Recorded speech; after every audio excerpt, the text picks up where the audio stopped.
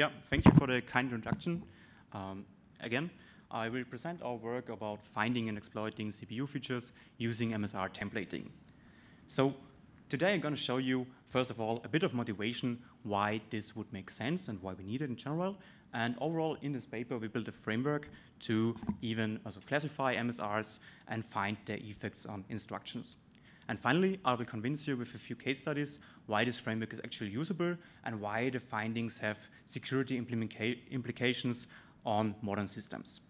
So let's start off with a bit of motivation. So what are actually these model-specific registers? So you can think of a model-specific register as an interface to the actual CPU's implementation, so like an API. And usually these registers are 64-bit wide, and they exist in a 32-bit address space. So you can imagine that there are quite a lot of configuration options on a modern CPU. Furthermore, usually they're documented in these manuals. We know the Intel Volume 4 manual, which basically has these huge tables in there documenting the bits of the actual MSRs. However, due to the sheer size and some different constraints, some of these MSRs are usually not documented, or documentation is only available to specific vendors. So the general motivation of this paper was to find MSR bits and detect their influences on the microarchitectural behavior of certain instructions. Furthermore, as we've seen due to recent microarchitectural attacks or Spectre, Meltdown, and Alice MDS sampling variants, we have seen that microcode patches often add additional MSRs which expose some configuration options to the operating system in order to give the operating system some way of configuring the actual mitigation. And finally, as we have seen in the past, there was previous work from Thomas on its own, and basically found that there was an MSR which enabled a completely new instruction set on the certain CPU. So that's basically the motivation why we wanted to look deeper into this huge address space of these MSRs. So, so in the paper, we built this framework. So the framework is split into two main parts. We have on the left side, we have this detection mechanism. On the right side, we have this classification part. The main part of the framework itself is the MSR scanning part. We use basically these two instructions, which are on each CPU, to access these MSRs. So we have the read MSR instruction to read an MSR, and we have the write MSR instruction to write a specific MSR on that address. If we now combine these two instructions and the property that if this operation is not permitted on a given MSR, we can basically scan the complete 32-bit address space and furthermore also detect which of these MSRs are read-writable or read and writable or simply not present. So after the step, we have a complete list of all the MSRs available. And then we wanted to focus a bit more on this documented and undocumented aspect. So what we did there is we built an official document parser. So we used the official documentation available to the public domain and built a Python script that can basically extract these table structures we see in these PDFs. And after this step, we have further granularized the list of MSRs and split them into documented MSRs and undocumented MSRs. We then focused a lot more on these undocumented MSRs, and more precisely on so-called, we named them dynamic MSRs. So dynamic MSRs you can think of as an MSR which exposes a sensor value. Think of a thermal reading, energy reading, or something like that. So basically a time-continuous signal which is changing. And since we know how to deal with time-continuous signals, we can use signal processing like a correlation analysis to find documented MSRs which correlate with these signals. And that will basically give us an estimate or a hint to what the actual signal is exposing. For example, we can see that we found an MSR which is highly correlating to monotonic counters. So our guess is that this MSR is also exposing a monotonic counter. So after this step of the framework, we have now a complete list for each undocumented dynamic MSRs, which some candidates which are highly correlating to, or some source hints of the actual signal. In the next phase of the framework, we then focused on the second group, which is remaining. These are the static MSRs. So static MSRs are basically the opposite. They are unchanging, and there the assumption we had was that static MSRs expose configuration bits. So since configuration bits are not fluctuating or not changing that often in a normal CPU. These are usually, yeah, they're static. Okay, so, and now, as I mentioned in the beginning, the goal was to find the influences of these certain bits to a given instruction. So how can we do this? We basically execute the given instruction once without changing that bit in an MSR, and then we execute the instruction again with the flip bit in the MSR. And there we use a cool feature of modern CPUs, the so-called performance monitoring counters. So these performance monitoring counters are basically an interface to the microarchitectural world of the CPU. You can configure them, and you can record certain events on the CPU. And then we simply make a difference between these two executions and see if we have a significant difference in the performance counter readings when flipping that specific bit, or more precisely, often more than one specific bit. If we don't analyze this BMC difference, we can simply report this bit as influencing a certain instruction, and we can find these instructions. And for the final step of the framework, we then wanted to focus a bit more on this search space itself. And if you might know, the BIOS is one of the places where you have the most configuration options for your CPU. So here we had the idea that we wanted to extend the search space for the framework by simply changing a BIOS feature in the BIOS, which usually has more documentation. As you think of BIOSes which are feature-rich BIOSes, they usually have more options for a certain CPU than are actually maybe documented in a manual. So the idea was to flip a BIOS feature and then trace the difference to specific MSRs and basically get an insight to what this BIOS feature actually uses in the background, which MSRs affected. And furthermore, we can also combine it with the remaining framework to actually see if it affects some instructions. So to just summarize the framework, what the framework is capable of, we can first search the complete address space and find each available MSR. We can find dynamic MSRs and their source hints or collating documented MSRs to get an insight on what this signal is actually, what this MSR is actually exposing. And finally, for static MSRs, we can trace their configuration bits back to certain instructions. And for BIOS, we can track which MSRs are actually affected. Yeah. So after we built this framework, we wanted to motivate and show that it can actually find security vulnerable, it can actually find MSRs which has an effect on system security. We did it in 6 case studies, and we have both attack case studies and more defensive case studies. And interestingly, as we heard in the talk before, the software prefetch instructions can actually be used for certain attacks. Here we focus more on AMD systems, so it does not directly correlate to the previous talk, but you can also think of prefetch-based attacks in some sense like in the regards of like a kernel address-based layout randomization break. So on the left, we see a virtual address space layout, and the box is marking where the kernel resides in virtual address space. If we now use the prefetch side channel, we see a timing difference where the kernel is actually located, and we see a clear signal at the position 88. So we can now use the framework to search for configuration bits which influence the prefetch instruction. And on AMD systems, we found actually an MSR which basically changed the load dispatch counter by exactly 1. Interestingly, a prefetch should usually perform exactly 1 load, so we argued that these bits basically disable the prefetch instructions. We can then test the KSLR break from before, and we can see with disabled prefetch instructions, we no longer see a signal at the specific offset. So basically, we have mitigated prefetch software-based prefetch KSLR breaks on AMD systems.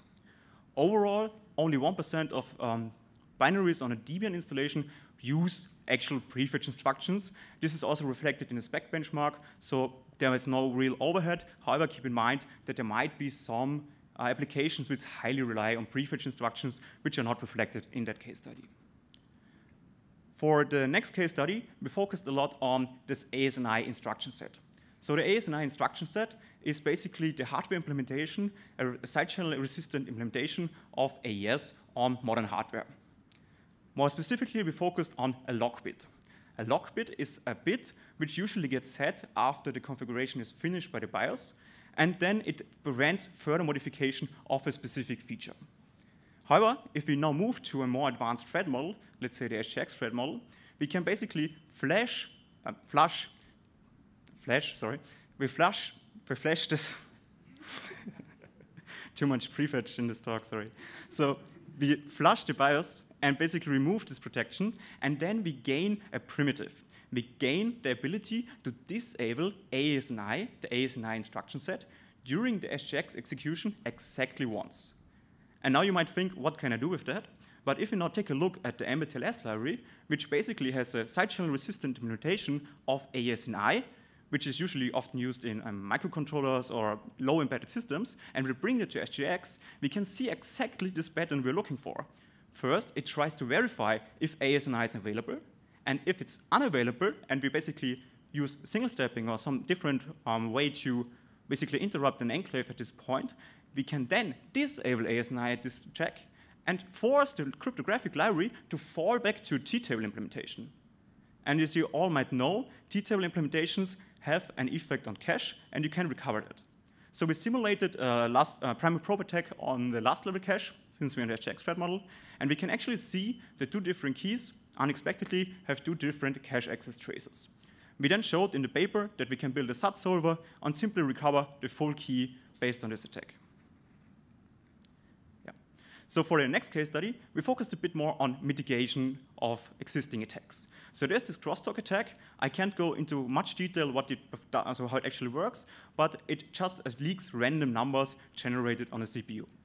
So for this talk, we just focus on the unprivileged use case, and for the unprivileged use case. And basically, we evaluated the leakage capabilities of crosstalk attack, and we can see that we need either the CPUD instruction or RDC'd instruction to leak this randomly generated data.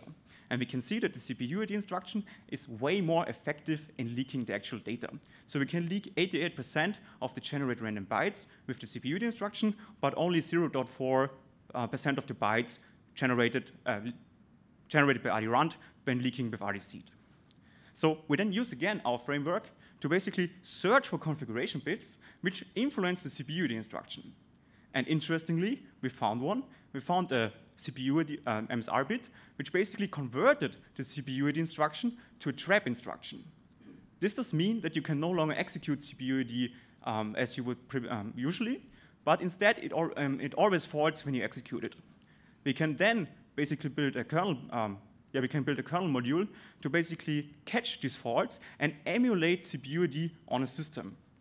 What can we achieve with that? We can basically remove the CPUD primitive from this unprivileged attacker and harden a system against the crosstalk attack by factor 200. Yeah. For the next case study, we then focused a lot on hypervisors.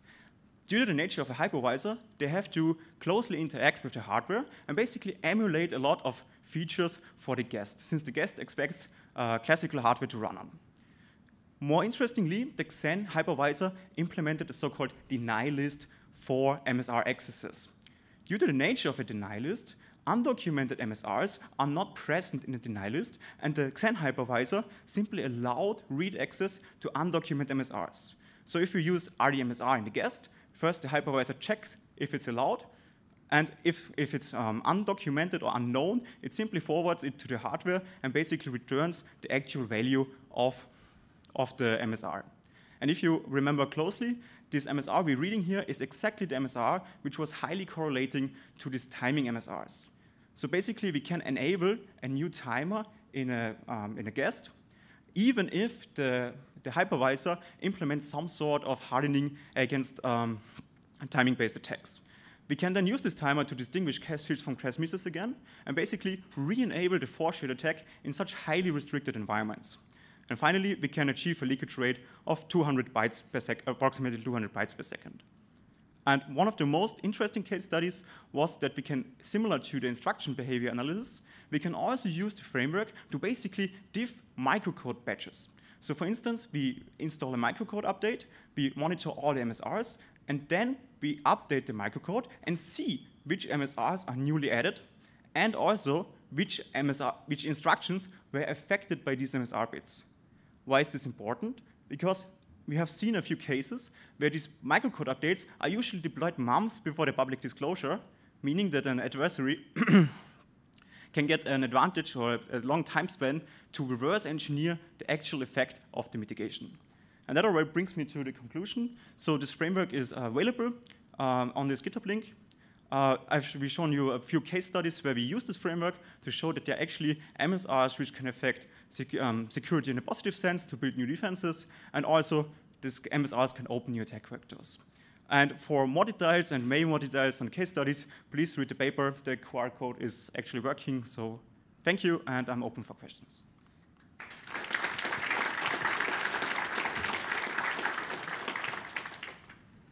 Thank you for the talk. I'll start with a question from the online question. Jan Kars asks, couldn't an MSR value change influence an instruction in a different way that is not visible in performance counters? Yes, totally. We focused more on micro-architectural effects, but you can also think of architectural effects like the rounding behavior of floating point instruction is actually, I think, configurable over some MSRs.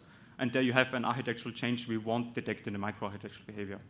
So this is it was a bit out of scope for that frequently. Thanks. Hey, great talk. Interesting work. I just have like two small questions. One is, did you notice when you were kind of playing with the MSR configurations if they affected the behavior of the PMCs, and how you then use that to monitor the effect on the instruction? Yeah, the best example is basically the prefetch instruction use case, where we basically flipped one bit, and suddenly we saw a decrease in the load counter for the prefetch instructions. Okay, yeah. So basically, you first flip the bit, then you record, and then you diff, and suddenly you see a significant difference. So you usually have a few fluctuations there, which you can get rid of if you execute it multiple times. I actually was referring to the behavior of the PMC itself. So you use the MSRs to configure their behavior. Yeah, and if actually, you notice that. Yes, if you dig a bit in that, PMCs are actually configured via MSRs, so you have to exclude them because otherwise you're fussing your own monitoring framework. Yeah, and you didn't find any undocumented. No. Okay, and the second one is, did you think, or do you think there's any opportunity to evaluate how like the MSR configuration registers might affect memory, like the layout of memory with respect, as opposed to just focusing on instructions? You know, so like in ARM style processors, there's configuration registers where it will basically invert the order, right, of how memory is, whether MSB, LSB. I guess you could also, I'm not sure if it's reflected, as you said, in the PMCs, but if it is, you would detect it already here. But I guess there might be some extent, you might have to think about a benchmark where you can see a difference, and then just replace the performance counter with the difference detection, and it should basically work similar to that. Sure. Hi, thanks for the work and the talk. There are like a lot of MSR register, and each one contains a lot of bits. Yeah. So how do you realistically try to flip each bit and that's a look at question. all the register and all the counter and so on? That's basically a lot of focus on the paper is to optimize that.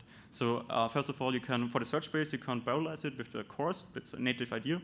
I would refer you to the paper for the more details, but basically we also used like an optimization approach. So we had like a limited bound for, there are also like enum fields for MSRs. Usually you don't have single bits, you have like 4 bits defining something. And actually we said that these are independent of each other. Okay. And then you can just use 16 writes to an MSR to test everything. And yeah, there are way more details in the paper. So okay, thanks. Yeah. And if I have time for one more question. So there are also a lot of undocumented MSR. How much MSR did you manage to classify and with the undocumented side? So I have one additional slide for that. So that's actually the table in the paper. It's way too complex to describe, but we found around IMD has a lot of MSRs which have we have to, the small caveat here is that most of the MSRs are just read and writable, but they ignore everything. So you can write to them. If you read it back, it doesn't make any sense. For the MSRs, which are more have a dynamic effect or similar effect, we described it in the paper, but there was nothing interested. So nothing interesting we could find. Yeah. There might be some more effects. It's a huge search space. We focus on the 6 case studies we could fit in the paper and in the time frame. Okay, thank you very much. Sure. Thank you very much. Let's thank